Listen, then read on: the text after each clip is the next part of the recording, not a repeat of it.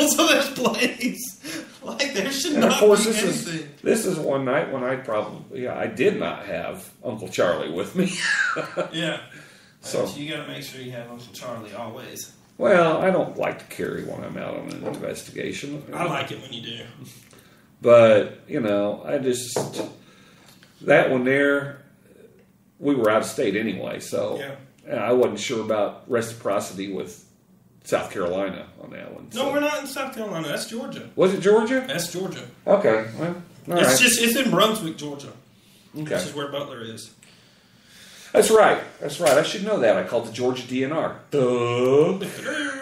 But yeah, no, I mean, it's a very important thing that gets overlooked by a lot of these people. And if people continue to do things the wrong way and not follow the rules, it's going to ruin it for the rest of us. Well, there's one place that I want to go to really bad. It's out near Somerville. I don't know if any of you folks that are Georgia locals remember this, but in about 1984, we had a couple of retired professors that built a kind of like a cabin home in the woods out near Somerville, Tryon, which is way out around Canton somewhere, but I mean, it's out in the middle of the woods. And they were alternative lifestylers, and supposedly they were having sexual gatherings at the place, and they were inviting other people in, and they brought some people into their inner circle that they shouldn't have, and they ended up being robbed and murdered. And that I've been wanting to go out there. It's, God, I can't remember the name of it right off the top of my head now. But I've talked to the son of the owner, and I've been trying to get permission for it. And everybody's saying, why don't you just go? It's open. It's out in the woods. The cops let you go and everything. Well, what if we're the first ones to go to one night and somebody wants to press charges? Yeah. So, yeah. And it's one of the things, I mean, we just try to stick by our rules in every scenario, and it covers our ass in every scenario. I mean, even not even talking about location-specific stuff, we do a lot of documentation for our investigators. We do background checks. We do, you know what I mean? Like, there's a lot of documentation that we keep on hand. And we're probably going to end up having to do drug testing, too, because the new liability company that I'm looking at picking up for us is going to probably require that everybody in the group takes a drug test once a year. Yeah, which is not a bad thing. It's not a bad thing. It just, as a liability company, you want to know if the people that you're insuring aren't running around doped up. So, it's no guarantee, but it's less of a chance if they drug test. So, yeah. No, I totally agree. What would you say, as a founder of a group, what would you say the most important thing to do if somebody's starting up a group? What would be the most important thing that they should do right off the bat? Research. Research what you need. Prepare yourself. Organize your group under your local businesses. It doesn't cost that much. You reserve names that way. Makes it a lot easier to do business down the road. Makes it easier if you end up getting any money and revenue down the road. And that's another thing. We don't charge money from the people that we investigate. Hell no, never. I mean, we'll take tips. If they want to pay for gas or something like that or buy me a meal, but we never ask for it. No, we never do. But never even hint at it. But we get revenue from some other sources. We make some equipment and we sell it to other teams. That kind of stuff. And it's going to make it a lot easier when you file taxes if you've got everything on the up and up on that. So you need to do the research through that. You need to get the forms that you need. You need to investigate insurance for your team. You need to find potential members that you trust. And in my case, it was really good that Landon and I had been on a team together because we talked about it a couple times, and it was like, well, we knew that we wanted to get away from where we were, and we talked about what we wanted. It was like, fuck, let's do it. I mean, I remember the conversation. I was outside on my porch, just walking around, pissed off because of the shit that was going on in our other group. And I was the same way, and him and I were talking to each other, and I called him and said, dude, I just quit. Well, I did too. I said, well, I've been thinking about going on mine. So have I. I said, well, fuck, let's do it then. Come on, man. What are we talking about? Next thing you know, next day we're making logos, trying to come up with something, trying to come up with a name. That's where you got to start. You got to start with, okay, what's going to be our name? You were doing all the back end work on the paperwork. You have to come up with a mission for your group too. You got to have a purpose. There's 100,000 paranormal groups out there. What is it that's going to make you different than the other guys? Exactly. That's a huge thing. What's going to say? Here's another thing that I want to say to people, because there's going to be people that are listening to this that are not part of a group, that are, people that maybe have their own house haunted, right? And it's one of the important things is, or maybe you're just even interested in joining a group. Is he going downstairs? I don't know. Okay. I recommend that you guys question the group that you're looking to join. Do they have this paperwork? What are their procedures? You know what I mean? If they don't have that stuff lined up, then I'm telling you right now, you're going in for a world of displeasure and hurt. Well, I'll be honest with you. I had no intentions on being a member of this group. It was your wife that found us, right? It was my wife that found the group. She says, I need to meet this guy named Jerry in Little Five Points in Atlanta. About this last time, yeah. And my wife, I love her to death, don't get me wrong, but she walks around like a horse does with blinders on the side. She looks straight ahead, and she never looks around at her surroundings. She told me where it was going to be at. I was like, oh, hell no. Then she told me what time it was, and I was like, oh, hell no. If it means that much to you, then I'm going with you. Mm-hmm.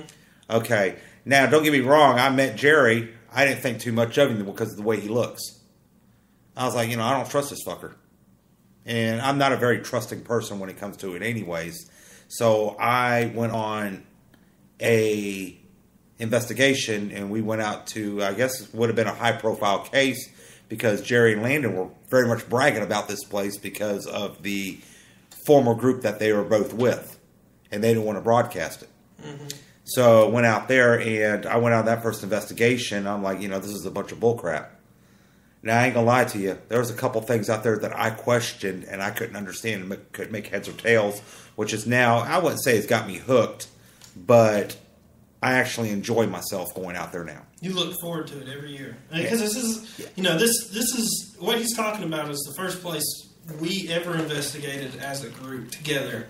And we've kind of vowed to continue at least at a minimum once a year to return.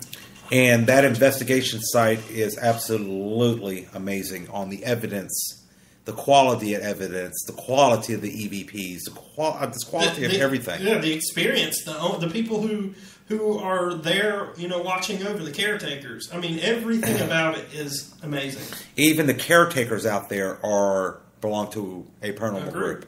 Yeah. And I thought that was absolutely amazing. We should have them on because they investigate that place more than anybody in the entire state, obviously. Oh yeah, and they were not surprised to hear of some of the evidence that we caught in that place. No. All it did was corroborate their stories too. Yeah, that's all it did. In fact, there was things that they didn't even tell us that we said, this happened to us, and they're like, huh. Yep. Oh yeah, I forgot. Oh, well, actually, I remember one of them said, "Oh yeah, I forgot about that." Yeah. It happened to us too. But, besides the plantation house, I don't know if I'm allowed to mention where we went. I've said it 100 times. Yeah, we went to, of course, it was the Gaither Plantation. There was a church that was moved on the property. It's my favorite place. I talk some serious crap. Oh, I'm going in the church. I'm going in the church. And we actually get out there, and I was listening to my video evidence that I had of myself with my GoPro on top of my head, how much I was trying to chicken myself out and going inside there. It's just got a creep factor of a 10, I would say. That church does. Yeah, it does. It's very... You walk in, it's very heavy. Yeah. And you stepped out of the room for a minute, but we were talking about, what it takes to become a group and the importance of the documentation for each investigation and each member and things like that. What... Would you say, being someone who's never dealt with the paranormal prior to your wife dragging you to this meeting, Was there anything along the way that you were like, man, this might be a little overkill? Or were you more impressed that these things were, that I didn't we required expect these things? Yeah, when Jerry, he handed me a freaking packet of paperwork. Oh, yeah. I'm like, what the hell is this? I didn't expect all this. Mm-hmm. Okay, a lot of it's more common sense. It's there to protect you. Mm-hmm. It's not there to protect a group. It's there to protect you. And that's all the paperwork's there for. I wouldn't want some crazy nut job. And I think y'all did criminal backgrounds too, didn't you? Oh, yeah. Yeah, I'm talking about you going to a private job. You don't want somebody that's been, tried and convicted, 5 or 6 times of petty theft when you got them in a private investigation. Mm-hmm. What's that going to do? It's going to put a bad name out there for yourself. Exactly. The paper trail is a necessity. It is. I'm talking about, I've been on several investigations. We went out to Stone Mountain Cemetery. Oh, guess who showed up? We had Stone Mountain Police Department show up on site. It's nice to say, hey, buddy, we had permission to be out here at this time. Here's the documentation. Here's your documentation. And what did he do? He says, okay. Cool, no problem. Yeah. Y'all find anything out here tonight? And then he comes out and joins in the conversation.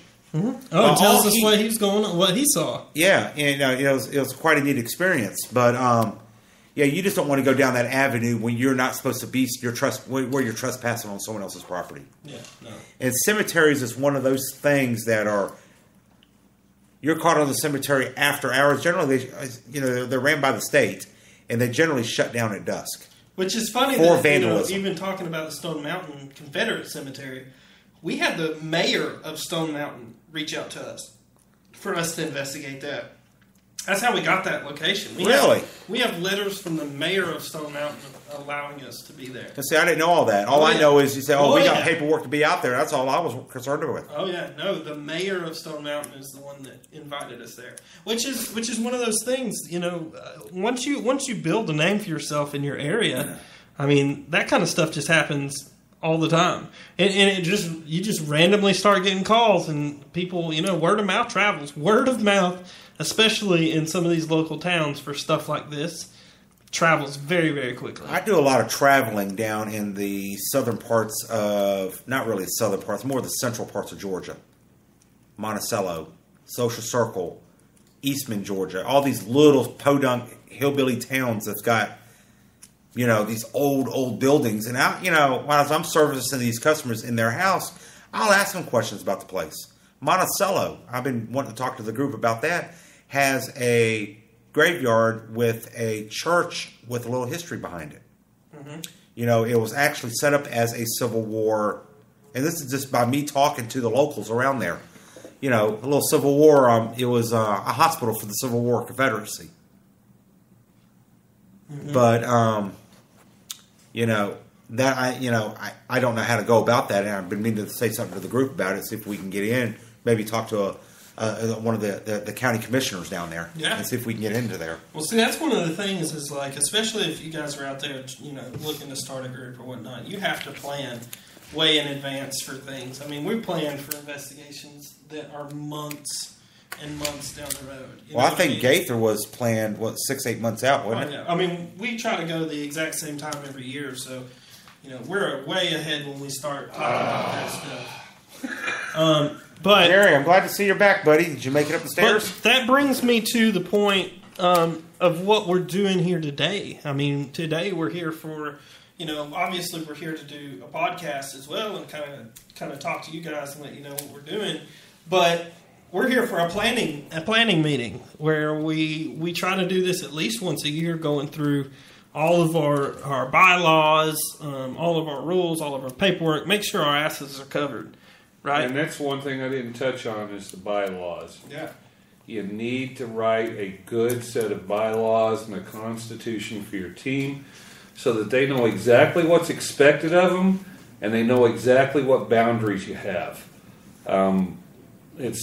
You can't run the team without that. So, and let's face it, in a way, we're kind of like employers. I mean, everybody's a volunteer, but at the same time, we have to take steps to make sure that everybody does exactly what they're supposed to do. And if you get something, let's just say you got somebody on there on your squad that's got a substance abuse problem or something along those lines, and they come to an investigation and you feel like they're putting the rest of your team at risk, you have to be able to outline exactly